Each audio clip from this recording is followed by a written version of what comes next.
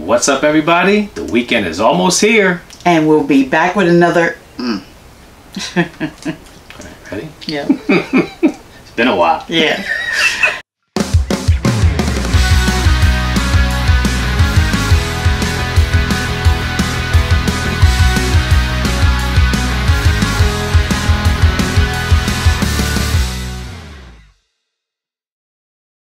What's up, everybody? The weekend is almost here. And we're back with another video, and we'll be back right after this. Alright, everyone. We are back, and it's been 2 months since our last video. So as you all know what's going on with COVID-19 and the crisis that's happening throughout the world, we decided to stop and do a video and let you know how we're handling the crisis at home and abroad. Well, at first, I was having a hard time. Not gonna sugarcoat it. He looked at me and said, "I can see you're getting depressed," and he thought it was because I couldn't go out and go to work. That had nothing to do with it. I was more worried about what was going on outside, and when I did leave, I actually didn't leave the house when they told us that we were going to be working remotely from home. I never left the house for 3 weeks. Yes. To go nowhere. To go nowhere at all. To do nothing for 3 weeks. And then when I did leave, it was to go to a drive-thru. Yep, to get something to eat. Yep. Now, fortunately, with both of our jobs, we are still able to work. Kim's working totally from home, and we have an office set up in one of the upstairs bedrooms. I work every Monday, Wednesday, and Friday, and to make sure that things get taken care of within our community for our school-aged children. So again, we're fortunate to still be working, but the virus itself has taken a toll on our lives, just as it probably has with your lives as well. Right. So we were supposed to, as many of you know, we have a seasonal site. We were supposed to check it on March 29th, and they pushed it back to May 1st. Again, it's fine by me because I was worried about the whole thing anyway. So we came in on March 1st. We got to see a lot of our seasonal friends, which was actually, good to see them. So we did the whole social distancing and, not hugging each other. Yep, got we're giving the COVID hug. COVID hug. That sort of thing. So no handshakes. It was still good to see them. So we finally got all set up here, and then at the campground, we actually played virtual bingo, which was nice and fun. So we still all got to play a game together, but we really physically weren't in the same room. Yep. So we've been here at the campground now for 4 weeks, and we reset up our site. We put up a brand new gazebo. We've got new lights. So the campsite is looking really, really good.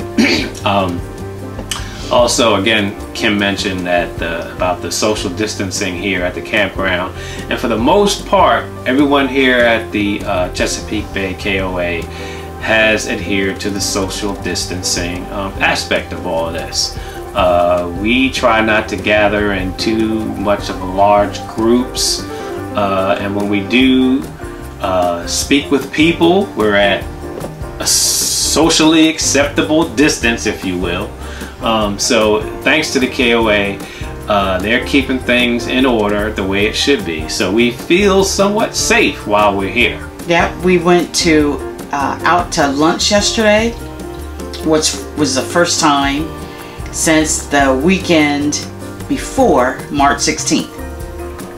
We actually went out to eat, and it was outside. They have a restaurant, and they're not seating inside, outside only, on the deck, and the tables are far apart, and that was good That's good as well. We looked at you know, we could see out on the beach, people on the beach. Yep. Same thing there. People were, you could see families, you know, or small groups and sections separated, and that was actually a good thing to see. So everyone was, you know, listening, and, you know, seemed to be, you know, taking it seriously. They were abiding by the rules that the campground have given us, because they're honestly pretty strict. They're Yes. not playing around. Yep. They're making sure that everyone keeps their distance so that we can keep the spread to a minimum as much as possible. I'm sure they don't want any spikes to happen here at the campground, since now that things are opening up a little bit, as they are throughout the country. But it's a good thing that the management here is staying on top of things, making sure that everyone stays separated as much as possible. Right. Now, of course, you know, on a big weekend like this, where we're here for Memorial Day weekend, it's probably to capacity. But again, for the most part, everyone is still keeping their distance. Yep.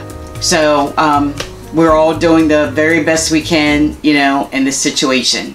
So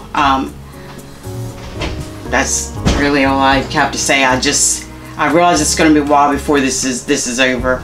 I get that, but it's just been hard. But I guess I'm just grateful that we're both, you know, still working. I realize that some people are going through a lot of things, you know, because you can't work. Don't That's have a big income, deal. Can't pay rents and mortgages. So we send our condolences out to you guys out there who are having a tough time, and just keep your heads up.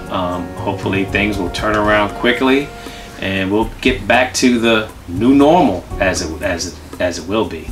Yeah, that's what it is. I felt, honestly, like in our state in Maryland, it is mandatory if you go into a public place that you wear a mask. Honestly, didn't need to be told that.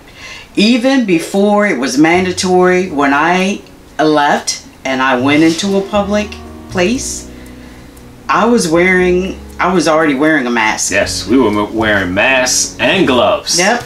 Just to be safe. So then people would look at us like, what is wrong with you? Until now it's the other way around. It's like, if you're not wearing a mask, people are looking at you like, what's wrong with you? Why aren't you wearing a mask? Yeah, so I realize that a lot of people, you know, some people feel, everybody has their own feelings about this. Some people feel like you're violating people's rights by making them wear a mask. Some people, the people that wear masks, think, if you're sick, you know, you could be violating my rights, you know, by not wearing a mask. So it's just, can't we all just get along? Yep. So we just wanted to take this time to bring you guys a video, since we haven't been posting. We haven't posted in such a long time, and we've had people that hit us up on Facebook like, how come you guys haven't put out a video? We're so sorry, and you are absolutely correct, and thank you guys for calling us out, Joanne and Margaret. Yep. And we also want to thank all of our new subscribers. Wow, I mean, we haven't posted a video in so long, but the subscriptions just keep on coming in. And a couple of you guys have said that, you know, it's okay for us if we haven't posted a video because you're playing catch up. You're binge watching our videos. So we truly, truly appreciate that. And we truly appreciate your subscriptions. Yes, thank you so very, very much. And we hope to get to see you sometime in the future if you show up at our campground, Chesapeake Bay KOA. Just come find us, and we'll be more than happy to meet you, of course, at a social distance, of course. Yeah. Now, we did have two families that subscribed to our channel that became seasonal here at the KOA at Sunset Beach, which is the Rappa family, yeah, and the Hilton family. Yeah. So we just want to say welcome, guys, to the campground. We hope you're enjoying yourselves here, and we hope to spend some time with you while we're all out here. Exactly. Yeah. Okay, we also wanted to thank, we have I love our seasonal neighbors. Al and Caitlin, they watch our, we had, they watch our RV, and we also have problems with our gazebo last year, so it was real windy this year, or this week, so they kept an eye out on it, and so did Pam, Steve, who came over and helped Dave put up the gazebo. Yep.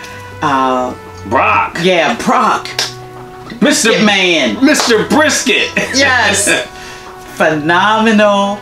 And Patricia and John for the drinks. Yes. So, and Paul and Anita, just for being good neighbors as well. So that is great. So I just wanted to give a special thanks out to you guys, and just to let you know that you all are so appreciated, and thank you for, they're always, inviting us over, even if just for, hey, a social distance drink. They're all great people, so thank you. And then also Pam and Kevin, congratulations on your brand new travel trailer. Oh yeah, that's right. That's right. Yep. And who else do we have? Tommy, Rosa, Kim and Steve, just everybody that we, Greg and Sharon. Yeah, exactly. Jean and Renee. Oh yeah. Oh, and Melinda and George. George, welcome home, George. Yes. We are so glad to have you back. Melinda, missed you so very, very much, and thank you for your service to our country. We're so glad to have you back home. Yep. Glad you're back home, George. Yep. So, hopefully we didn't miss anyone. If we did, blame it on the alcohol. I don't know. But we love you all. Yes, thank you guys. Yep. So, at this time, we're going to close out this video. We're going to come back to you probably next week, because we have some content that we want to share. Right, Kim? That's right. All right. So, folks, once again, we hope you hit the like button. We hope that you subscribe to our channel. And we look forward to you guys following us. Again, as we say at the end of our videos, here's hoping that you have a wonderful weekend. Everybody stay safe out there. Take care of yourselves. And we'll talk to you later. Bye-bye. Bye.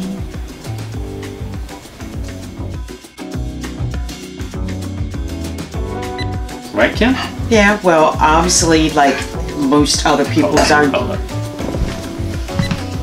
the people are, I don't want to say that. We're going to take that out.